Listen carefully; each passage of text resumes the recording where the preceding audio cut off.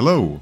Have you ever wanted to model creative, free-form designs, but you don't have ZBrush and you're not that good at sculpting? Well, in the newest addition to my Udemy course, there's a section on how you can use just polygons in 3ds Max to model a free-form, creative wasp helmet merged with a real-life pilot helmet. So it's essentially how you can incorporate some real-life insect and animal design into your mechanical design as well.